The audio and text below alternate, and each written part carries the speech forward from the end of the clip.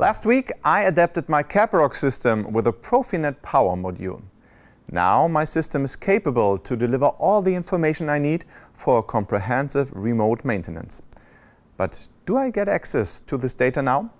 Timo visits me today to help me integrate my CAPAROC system into PLCnext. Hi Timo. Hi Sasha. Your installation looks great. The control cabinet side seems to be ready. So let's connect it to the network.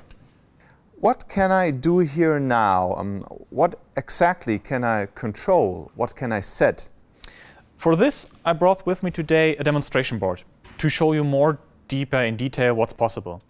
I sent you a link on your mobile phone. Just click on it. Oh, just a second. Oh, here it is. Wait. OK.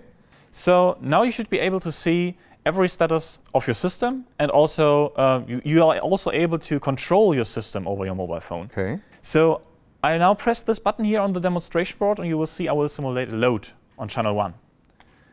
OK, I see it. The current is rising up, yeah? And now just maybe click on channel 1 and switch it off remotely. Switch it off. OK, it works. So you see, it's switched off. It's also switched off directly on the system. OK. So, programming is a topic for experts, isn't it? Are you sure that I can do this on my own?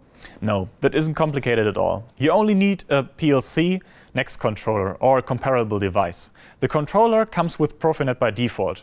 Then you load the actual parameterization file into the software PLCnext Engineer. You can find it on our website in the download section of the power module. Then you can start the programming your components and program your own CAPAROC system with a Profinet connection. Wow, great. Thank you very much, Timo. Now, I always thought programming was difficult, but with PLCnext and the CAPAROC system, I can set up and control my CAPAROC system easily for remote maintenance.